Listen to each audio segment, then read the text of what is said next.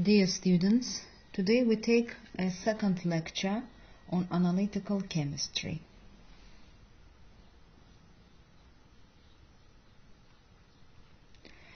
The topic of our second lecture, is redox titration. Redox titration are based on an oxidation-reduction reaction between the analyte and titrant. Redox titrations are carried out by using a potentiometer or a redox indicator to determine the end point. In the redox titration, oxidizing components are titrated with the reducing agents or vice versa. Only a few reactions are suitable for quantitative analysis, which the first proceed to the end, second proceed quickly, third form products of a certain composition, fourth allow fixing the equivalent point, fifth does not enter into site interactions, sixth are reversible. Titrant solutions in redox titration, solutions of oxidizing and reducing agents, and depending on the conditions they can enter into reactions involving a different number of electrons, don't have constant equivalent. For example, we can see the equation of the redox reaction in permanganatometry.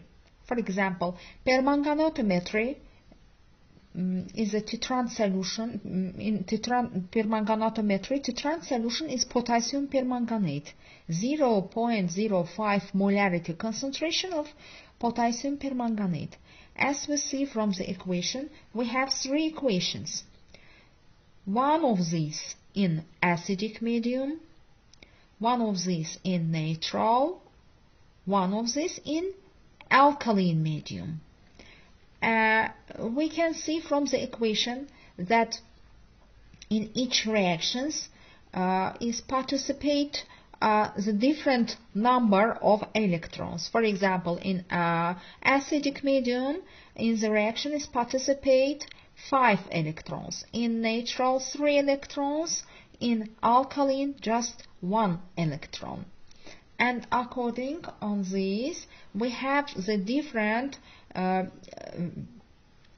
their equivalents.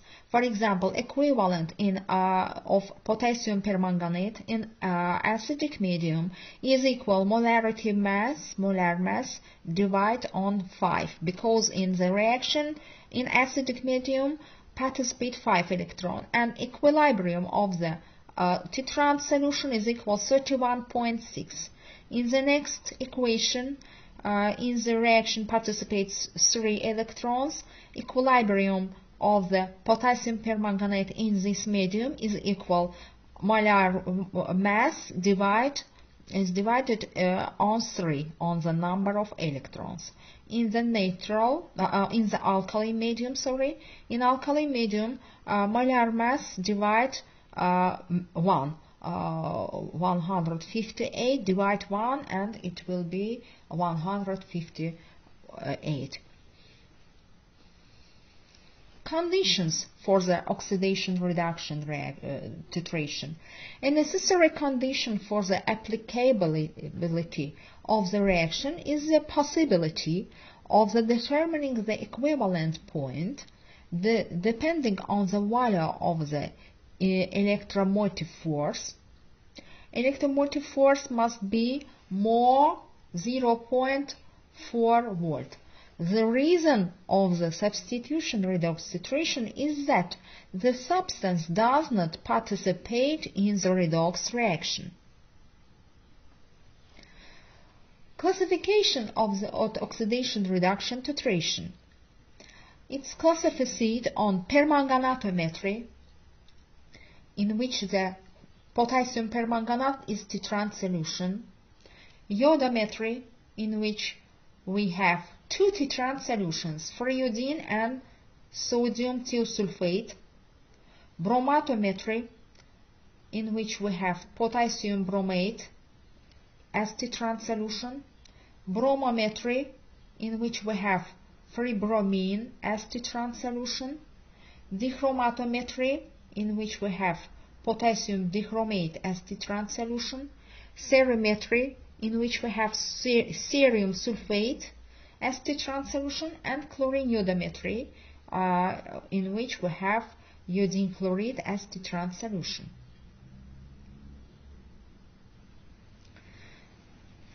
As in another titration methods, there are three types of titration: direct titration, back titration, and substitution titration.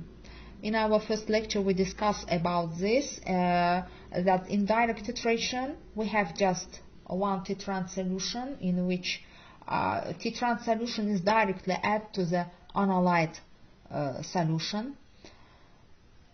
Second, back titration, in which we have two tetrahedral solutions. For example, in this determination of the sodium sulfate, we have two tetrahdrons. The first tetrahedron for iodine and second sodium thiosulfate. Substitution titration, for example, to the analyzed sample is added another substance, in which as the result of the reaction form quantitatively release the new product of the reaction, direct titration of which is possible. For a redox titration, the equivalence point is the point where potential of the forward reaction is equal to the potential of the reverse reaction. Since the E values are concentration depend, we must rely on the next equation. From its next equation, E its potential, E0 normal redox potential. In the oxidation reduction methods, instrumental and indicator methods are used to determine the equivalent point. The first redox indicators exist in two forms: oxidized, like this, indicator oxidized, and reduced, indicator reduced. And the equation have this form. The transition of the indicator from one form to another and a change in its color occurs at the certain transition potential according to the Nernst-Peters equation. We have the Nernst-Peters equation. E its potential, E0 is normal electron redox potential. This is the indicator of the oxidation form, indicator of the reduction form.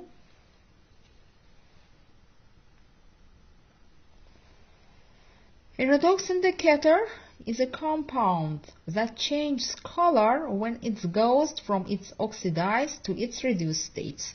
As we see, for example, they have the different color in oxidizing form and in reducing form. For example, ferrine is pale blue in oxidizing form and red in reducing form.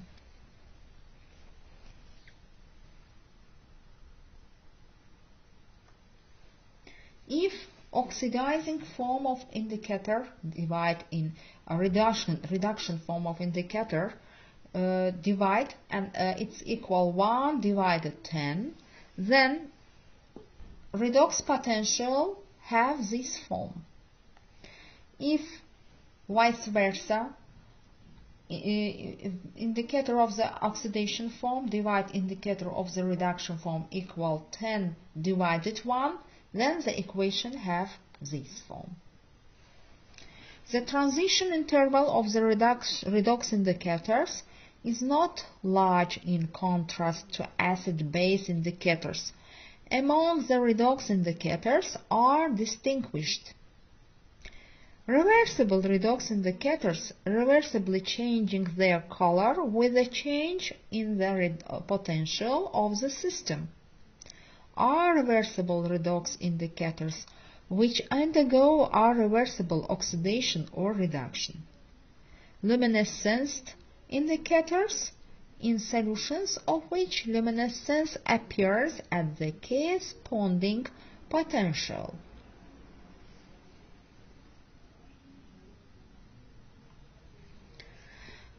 As the example of diphenylamine, we can see that the diphenylamine in reducing forms it is colorless, and in oxidizing form it's violet, and the structure formula before titration and after titration is different.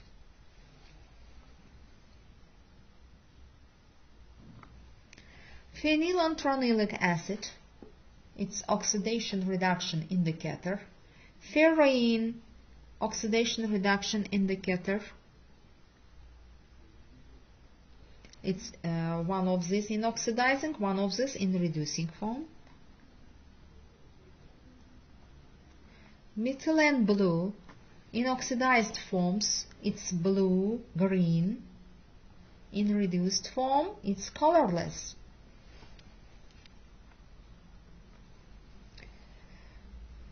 Indicators which used in redoximetry. We have the specific indicators, redox indicators, external indicators, and the irreversible specific indicators.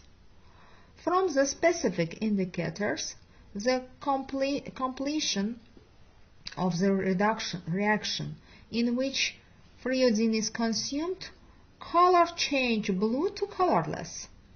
Thiocyanate, which forms a soluble red colored complex. These have the red colored complex with iron 3 positive. Redox indicators, a visual indicator used to signal the end point in the redox titration. External indicators, iodo-starchy paper in nitritometry. The irreversible specific indicators, methyl orange in bromatometry.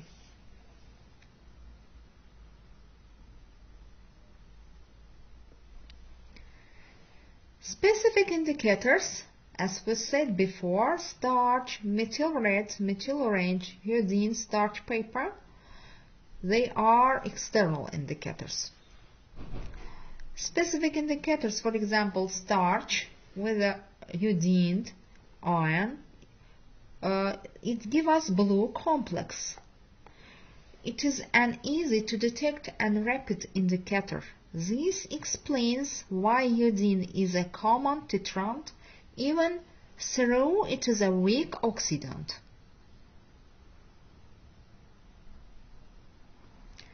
The types of visual indicators are used to signal the end point in a redox titration. We have titration without indicator. If titrant has color, when, for example, permanganate ion is used as an oxidizing titrant, the solution remains colorless until the first drop of excess potassium permanganate is added. In permanganatometry, there is not used indicator. The role of the indicator is place potassium permanganate titrant solution. Titration with indicator and physico-chemical methods of equivalence point fixing potentiometric, amperometric, and voltamperometric.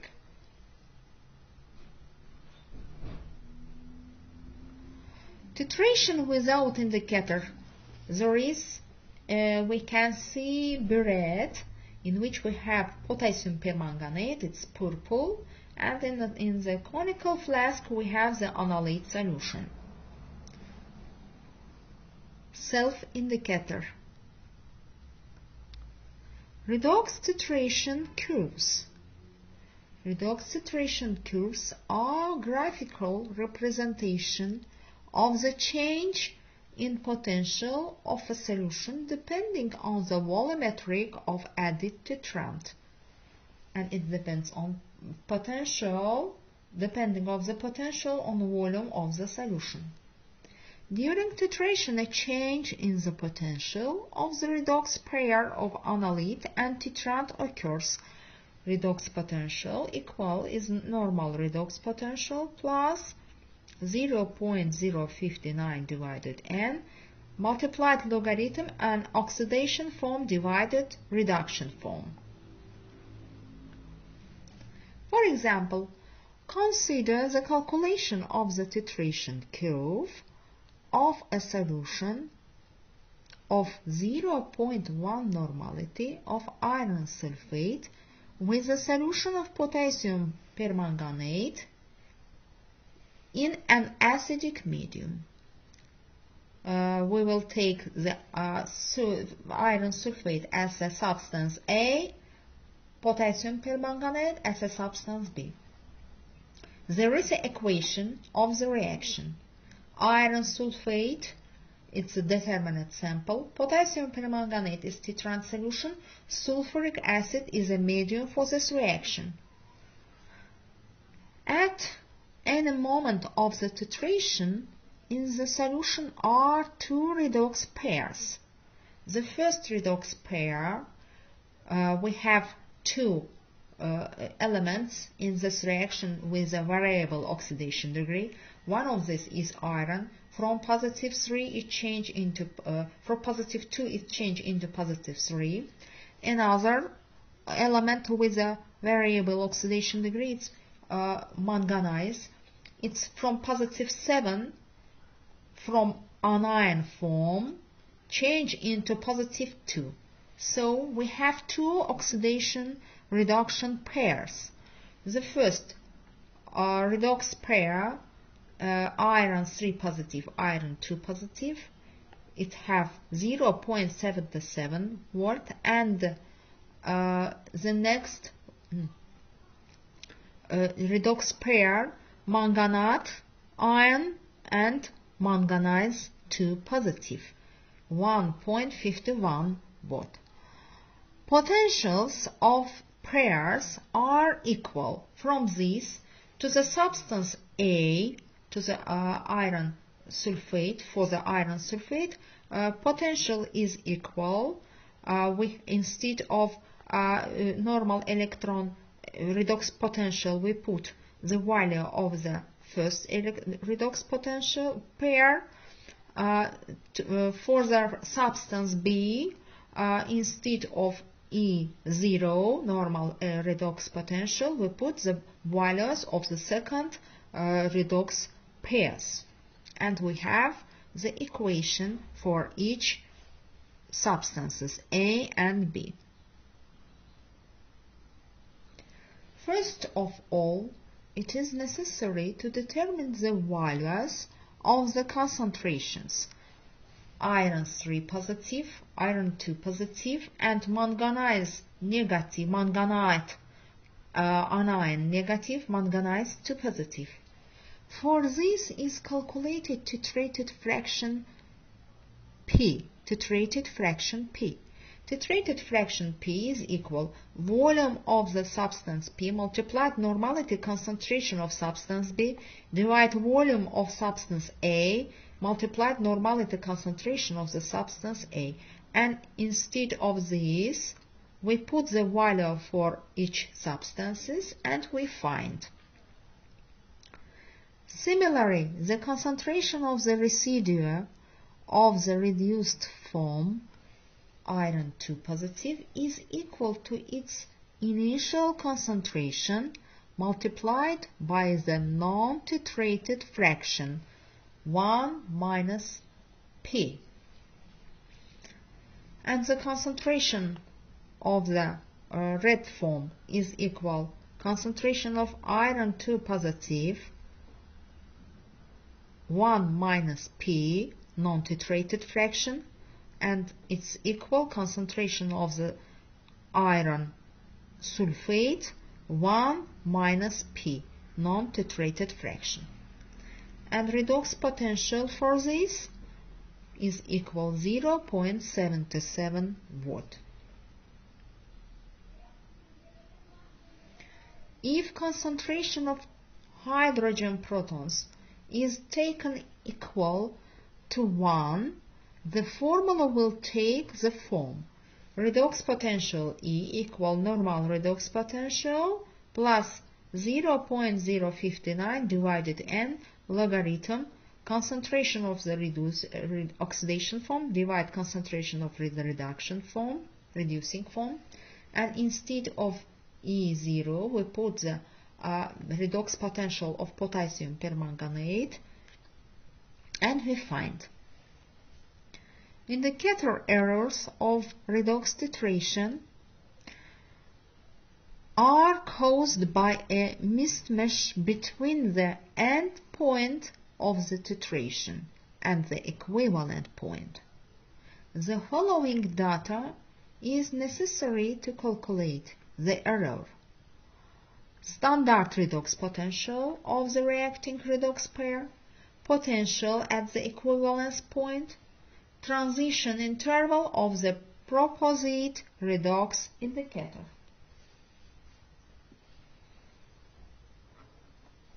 For example, let us consider the calculation of the indicator error of the titration of iron sulfate with a solution of potassium permanganate with an indicator diphenylamine in the presence and absence of orthophosphoric acid. Titration half reaction have this form, and potential of the redox pair of iron 3 positive, iron 2 positive is equal, we know, 0.77 volt and equal 1. Equation for this reaction and redox potential for the redox pair of bichromate, anion and chromine 3 positive is equal 1.33 volt and equal 6.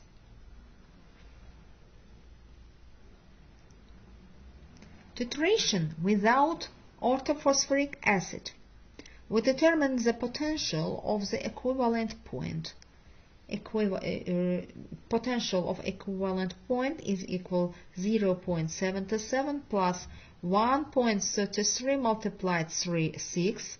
1.33, it is the normal redox potential of the redox pair of chromate and chromine 3